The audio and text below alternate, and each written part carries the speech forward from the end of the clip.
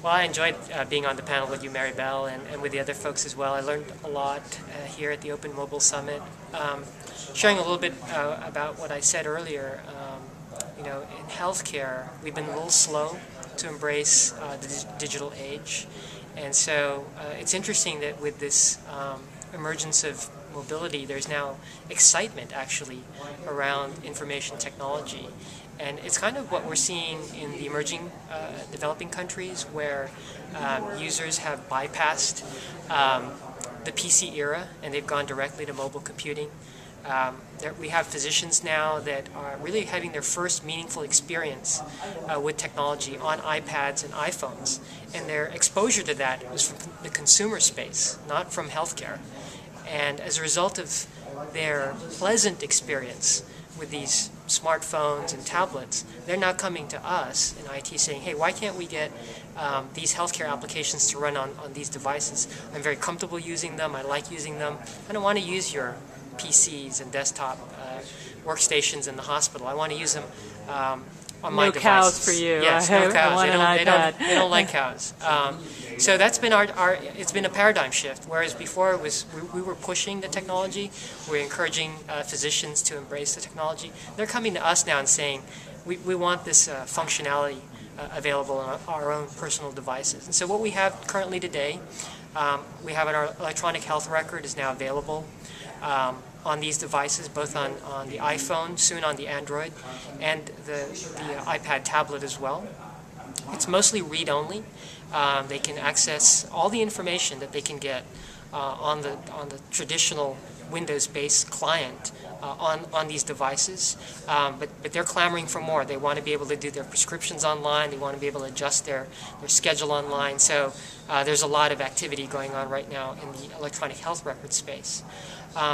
This is not just limited to physicians and clinicians. Patients as well are also wanting access to their health information using these smart devices, these mobile devices. So we have our personal health record is available online from their smartphones as well as their tablets. And from these devices they can request refills, prescription refills, appointment requests. They can do secure messaging online, as well as access their clinical information, their labs, their allergies, their medications, and that sort of thing.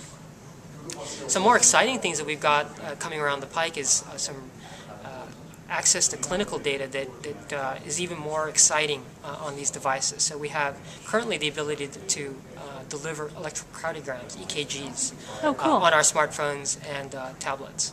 And the nice thing about this is, in the past, cardiologists might get called about, a patient in the emergency room complaining of chest pain, and the ED physician might say, well, I'm a little bit worried about this lead and some ST elevation in this part of the EKG.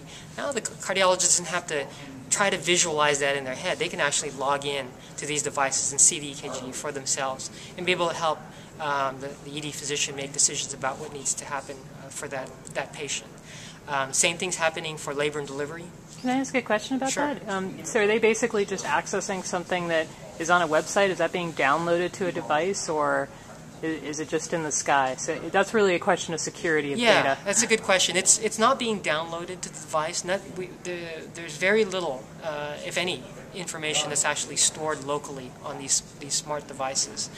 They're served up, if you will, from the private cloud on which our enterprise applications reside. So the EKGs are taken, they're stored on our servers, and then through the internet, the physician then access these images or EKG data with a password.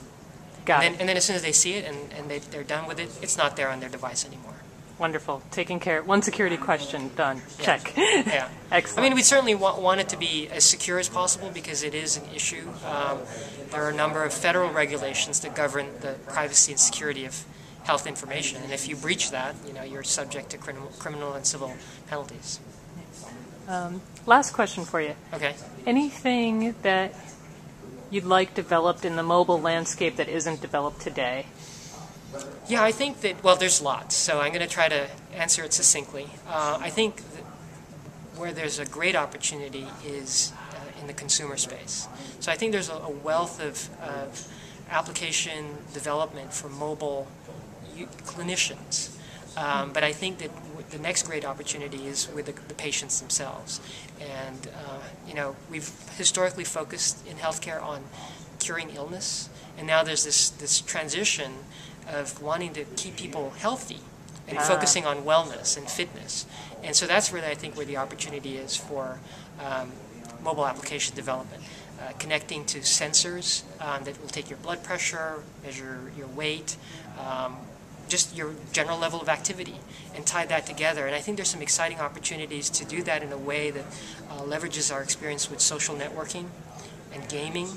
And so this is really an innovative area. Sort of the gamification really, of health and M-wellness, so to speak. Yeah.